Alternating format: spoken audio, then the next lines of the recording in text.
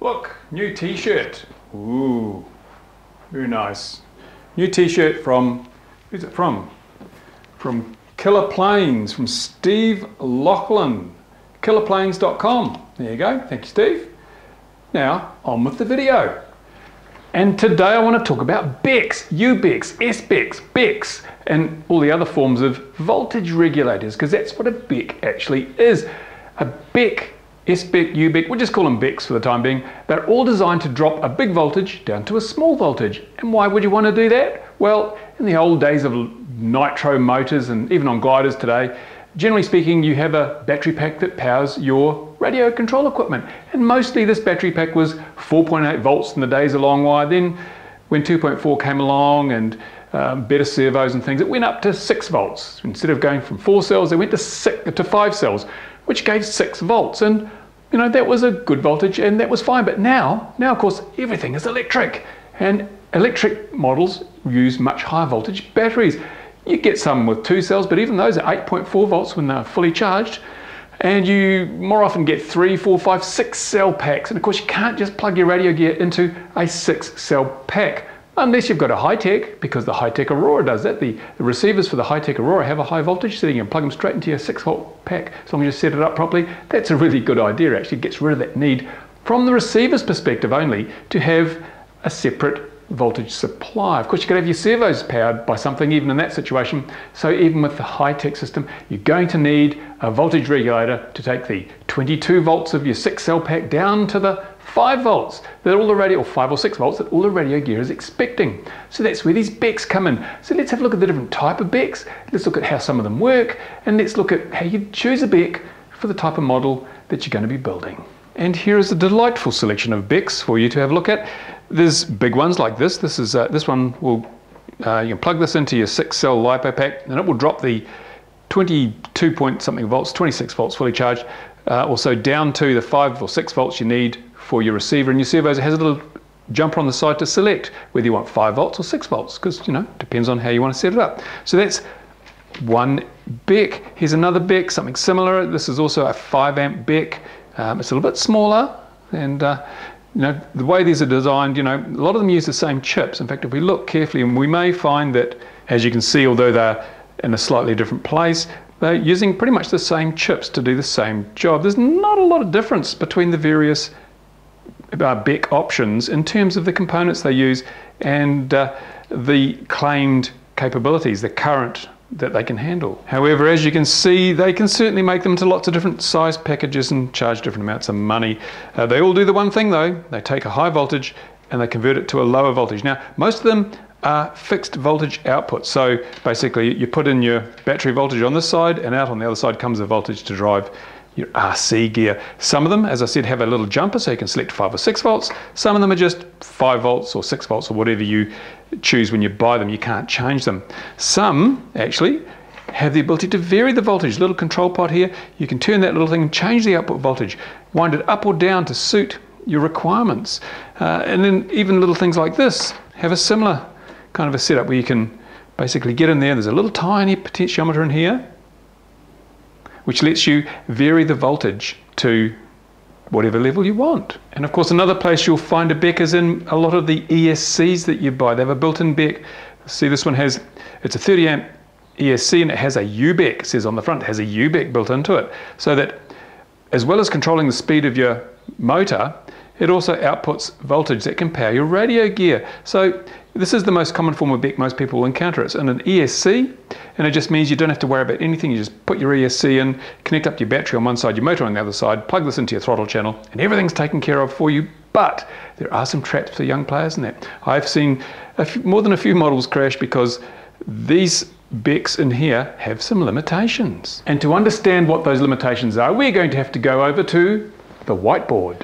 So let's take a look at some of the fundamentals about BECs, SBECs, UBECs. As I said, they're all voltage regulators. They're all a form of voltage regulator. But there are two types. There are two types of BECs, and it's important you know the difference because it can make a huge difference in the kind of performance and how well they work and whether they're suited to the job that you plan to use them on. Now, the first type is a linear BEC. Linear BEC, that's the type you find in a lot of the cheap, you know, the 10, 20, 30 amp ESCs, and they're good for 2 amps or 3 amps, and they're the ones you just plug in and forget about. Easy peasy. Linear BECs are great for low power models. When you've only got a small model, small foamy, you know, 3 or 4 servos, little 9-gram servos, then these linear BECs, they're going to do the job okay. Also, if you're running from a relatively small battery pack, you know, like a 2-cell or a 3-cell, maybe even a 4-cell, then a linear BEC is going to do the job okay. But when you get into something bigger, something with more voltage, something with more servos, you need a switching BEC, which is normally called an S-BEC. And an S-BEC works in a totally different way to a linear BEC. So I think I'll show you the difference. Okay, so here is a situation where we've got a linear BEC, and we have 12 volts here, 3-cell LiPo pack, 12 volts. That's anywhere from 12.6 down to 9.9, depending on how well it's charged. And that's one thing that a BEC does too. It, regardless of what happens here on the battery side, it keeps a constant 5 volts out. So it doesn't just drop a certain amount of voltage. It also makes sure that the output is stable. It doesn't matter how much load you put on it or how much the input voltage goes up and down. It's a regulator. So it regulates the voltage by keeping it constant. Now, here we go. If we look at this, we do some simple maths. Let's do some simple maths. We've got 12 volts here. We've got 5 volts there. There's 7 volts missing. Where's it going? You know, like you can't just, you know, voltage cannot disappear. It has to go somewhere. So what happens is if we have a little multimeter here, here's our little multimeter, and I'll do an old one, old-fashioned one, right? And we have another multimeter here, old-fashioned meter, it's got a needle, woohoo! Okay, if we put our multimeter leads on here, it'll say 12 volts, as you expect. If we put our multimeter lead on here, well, both the leads, we'll get 5 volts, as you would expect. Now, what happens is if we put in a third multimeter, like this, and we put its leads on there and on there, so we're going to measure the voltage across our BEC, we'll find that this one reads 7 volts. So there's actually 7 volts of electricity across the BEC. The BEC is dropping 7 volts. So it's going from 5 down to from 12 down to 5. And that's, well, that's fine. That's what you want it to do, isn't it? But the problem is, as I showed you in an earlier video on basic electrical theory, if you haven't seen that, go and look at it. Basic electrical theory, voltage and current produce power. When we have voltage and current, you end up with power. Now, let's say this is 1 amp. Remember I showed you that. Let's do the good old power equals current times voltage. Okay, so we need the current, the voltage, and we'll be able to work out the power. Okay, so here we go. Let's say we're drawing 1 amp. A radio gear draws 1 amp, not very much. Piece of cake to a 2 amp BEC. At 5 volts, then we can say, okay, that's fine. But that 1 amp must also be coming out of here. With a linear BEC, the amount of current that comes out of the BEC is the same as the current that goes into it. So it doesn't change the current. The current remains the same. It just, because current is like, think of this as plumbing. You've got water flowing in here. The same amount of water must flow in here as flows out there, or it would back up and overflow, right? And current is the flow of water, or the flow of water is like current. So here we go. So we must have 1 amp here as well. So let's do some sums. We can do some math. Sorry to bore you with math, but it's quite important in this case. We have 1 amp and we have 7 volts across our BEC. So here we go. We've got 7 volts, 1 amp multiplied equals 7 watts. Okay, because power in watts is equal to the current times the voltage. So we have a current of 1 amp and we have a voltage of 7, so we've got 7 watts. Now 7 watts is a lot of power actually. It's quite a bit of power. It certainly makes things get warm. So this BEC is actually going to have to get rid of, because it's getting rid of some of the voltage and it's doing it at 1 amp, it has to get rid of 7 watts of power. And that's going to make a little BEC quite warm actually. It's going to get really warm. Now if you're drawing 2 amps, of course you'd be having to get rid of 14 watts of power. Now this isn't good for a number of reasons. When you get rid of power like this, you create heat, and electronics don't like heat.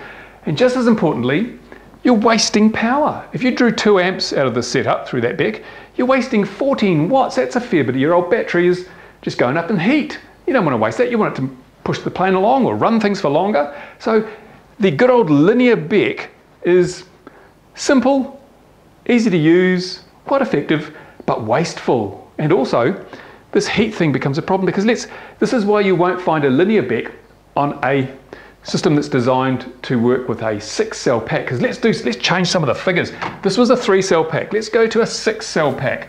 Let's assume we've got 24 volts. Okay, 24 volts in, 5 volts out. Let's do the math.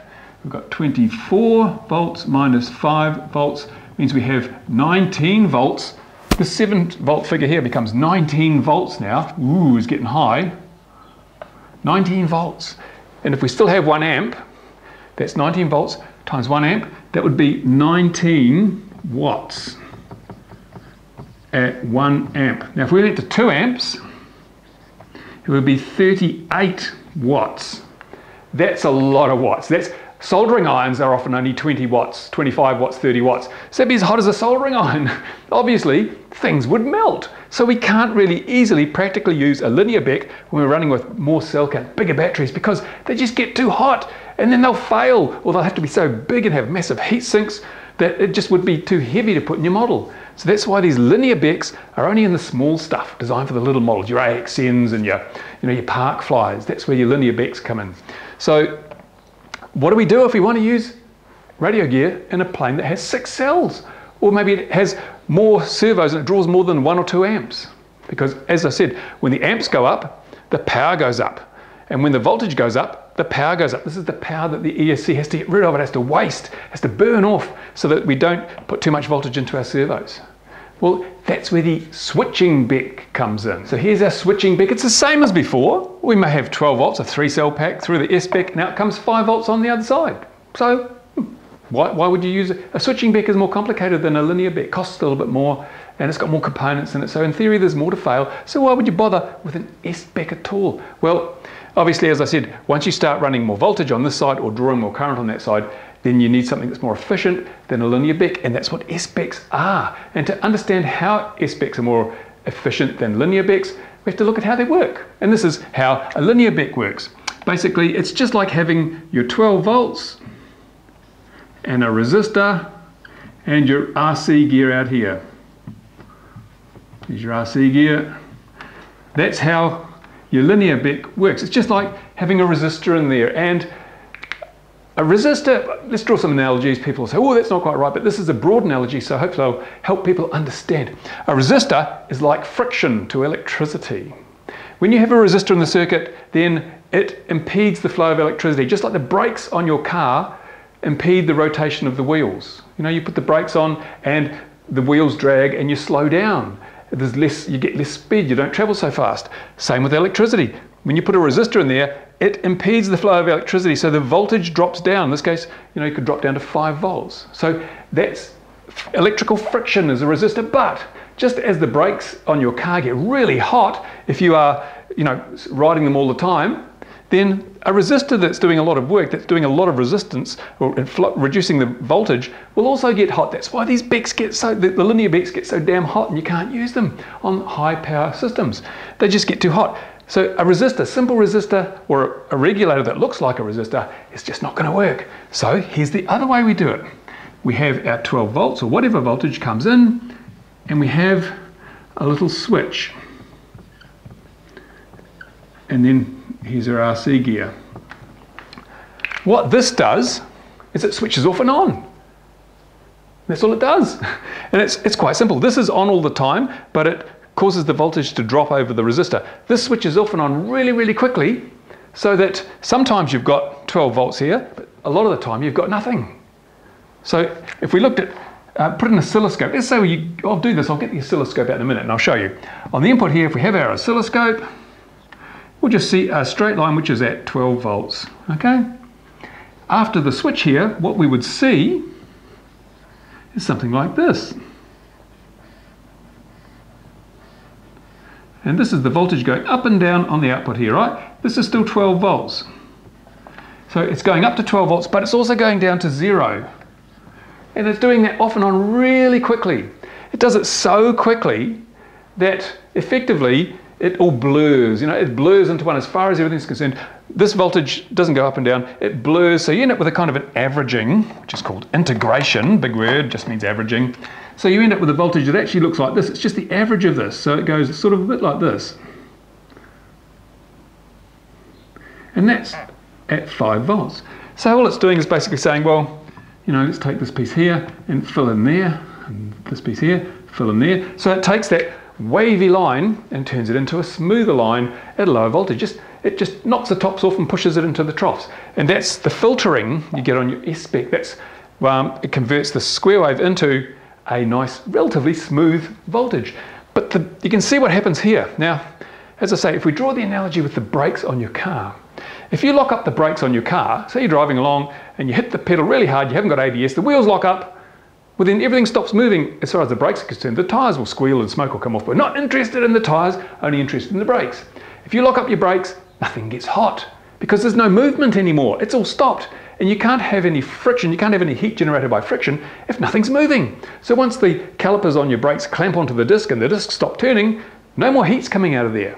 And it's the same with this. When the switch is open, there's no current flowing. And as I said before, go back to this old formula that we have here, which is power equals current times voltage, right? So if the voltage is 0, so if the current is 0, such as when this switch is open, you can't have any power. Because it doesn't matter how big the voltage is, if you're multiplying by 0, the power will still be 0. So when the switch is open, no power is being wasted by the BEC, the S-BEC. Also, when the switch is closed, when this actually closes, then although there's current flowing, the current will be flowing through here, this is effectively a short circuit, so there's no voltage over here. If you put a meter on it, there'd be 0 volts. And again, if you've got 0 volts, doesn't matter how much current flows, there's no power wasted, there's no power lost there. So by switching off and on, this can regulate the output voltage without wasting any power. Well, it does waste a little bit, but it wastes virtually none. You can get 90+% efficiency out of these things. So you're only wasting a tiny amount of power, but you can switch huge amounts of current. 5 amps. At 5 volts, at 5 amps, you can have 25 watts coming out of there, and you'll only be wasting a watt or two in your switching regulator. That's the beauty of the switching regulator. It's either on or it's off, but it does it really quickly. It's a bit like, try and draw another analogy. Let's say you walk into a room and the lights are on and you want to make it a bit dimmer. Well, imagine if you flick the light switch off and on really, really quickly, the light would dim down. Now you can't do it by hand fast enough not to notice that it's going off and on, but if you had something flicking it really, really fast, then the lights would just dim. And it would look like they're running on a lower voltage, but they're not. They're just running on the same mains voltage, but just less often. So they're going off and on so quickly, it all just merges into one, and it seems like you've lowered the voltage. That's what happens here. And that's what all the electronics on the switching regulator do. They just control this little switch, and then they take all these pulses, make them into a smooth, constant voltage. So let's go over to the bench. I'll grab one of these BECs, we'll throw the scope on it, we'll have a look and see if we can spot the 12 volts coming in, this switching line here, and then the smoother voltage coming out after it's been all smoothed in and regulated properly. Let's to the bench. So here we are, we've got the oscilloscope here. This is hooked up to a little UBEC switching BEC down here, feeding it from my benchtop power supply. I've got 12 volts or 12.1 volts going into the switching BEC at the moment. And if I turn on my multimeter and I put the probes, bit of a mess on the bench. It's never happened before, so it's novel, it's interesting. Just move some stuff around. Put the probes on the output of the, I'm going to move the multimeter into shot, I suppose, so you can see it properly. Try and get the reflection off. A bit hard with all these, so I'll move it over here so you can see, hopefully. There we go. So let's see how many volts the UBEC or the switching BEC is putting out. Here we go, just go across the output here. Should say 5 volts. 5.3 volts, that's near enough. It's putting out 5.3 volts. Now one thing you'll notice is that at the moment it says 5.3 volts. I'm going to try and hold this on here. I'm going to wind the voltage of my power supply up and down. So you can see now 12 volts, or 12.1 volts in, 5.3 volts out. I'll wind this down to 10 volts. See, it's still 5.3 volts out. That's what the regulator does. Doesn't matter what volt, within reason, doesn't matter what voltage is actually going in here, the output remains the same. So we'll go back up to 12 volts. Here we go. And you can see still 5.3. So it's regulating really well. That's great because obviously your battery voltage is going to go up and down. But the reason we're here on the bench is to have a look at what I was saying about the voltage being chopped up into little chunks that are then sort of reassembled into a lower voltage. So what I'm going to do now is put the camera on the scope and I'll show you the different parts in the circuit and what the signal looks like in those parts. So you can see what I showed you on the whiteboard actually happening in real life. Okay, I've got the oscilloscope calibrated. As you see here, every one of these little gradients, which hopefully you can see on the video, is 5 volts. So if I put this across the 12 volt input, it should jump up just over 2 little gradients or 2 little measurement marks there to just above the second one. And here we go. Here we go. As you can see, it's just above there's 1, 2 and a bit, which is 5, 10, 12 volts. So that's what's going into our UBEC. It's pretty simple to see, easy. Now obviously if this is 5 volts per graduation, then the output should be just 1 step up, go up 1 on the graduation, and there we go. There's the output. You can see it's measured, the voltage has gone up 1 graduation on the screen. So that's the input, that's the output. Let's see if we can find where it's doing all that chopping, making basically chopping up the 12 volts into little bursts of 12 volts to get turned into 5 volts later. There we go. So this is what I was talking about. Notice here, this is actually 12 volts and that's 0 volts. So it goes from 12 to 0 to 12 to 0 to 12 to 0 as it's basically turning a little switch off and on really, really quickly. Now obviously at the moment it's about, it's off a little more than it's on because we want 5 volts. So obviously if it's on half as much, if you're putting 12 volts in and it's on half the time, off half the time, we'd get 6 volts. But it's actually slightly less than that because we want 5. So if I change that voltage we're putting into the UBEC, then the actual gap between the pulses and the size of the pulses should change. Let's see if we can get it to make a wider pulse by lowering the voltage. If I go down to 10 volts on the input, it should be on half the time and off half the time. Let's see what happens. I'm winding the voltage down now. You see the voltage is actually coming down because we're only putting less voltage in. And I just go, there's 10 volts.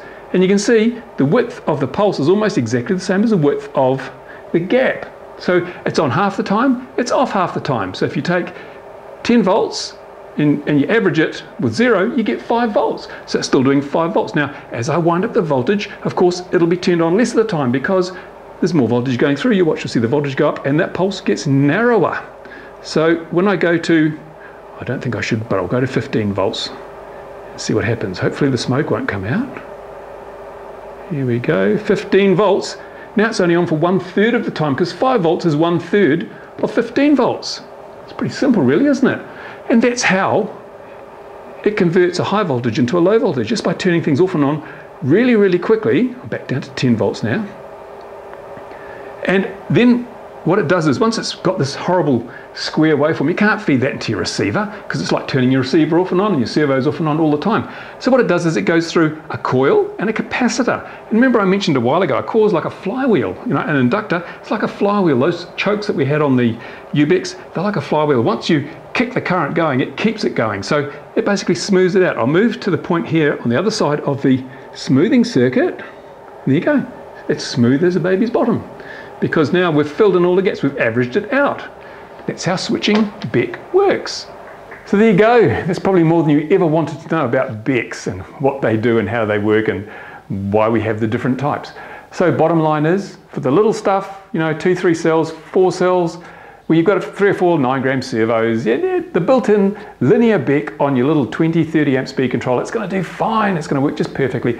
When you get to the bigger models though, some of the, 4 cell, 5 cell, 6 cell, well, built-in BECs, not always a good idea. If you've got a model that's got a lot of servos, an EDF with retracts and flaps and goodness knows what else, then inbuilt BEC, not a good idea. Best to go for a separate UBEC and best to make sure it's a switching UBEC. Most of the separate UBECs are switching UBECs, but you can soon tell because switching UBECs are not very heavy, they're not that big, and they'll handle currents of 3 to 5 amps, which is what you need for some of those larger models. So there you go. If you've got questions, as undoubtedly you will have, because I've done my best, but it's a complicated subject. If you've got questions, put them in the bottom of this video. If you've got a comment, put it there too. If you want to see some other aspects of what I've been talking about, if you want something explained a little more thoroughly, then, Ask, and I'll do my best to oblige. In the meantime, thank you for watching RC Model Reviews, and I'll see you again really soon from the bench at RC Model Reviews. Bye for now.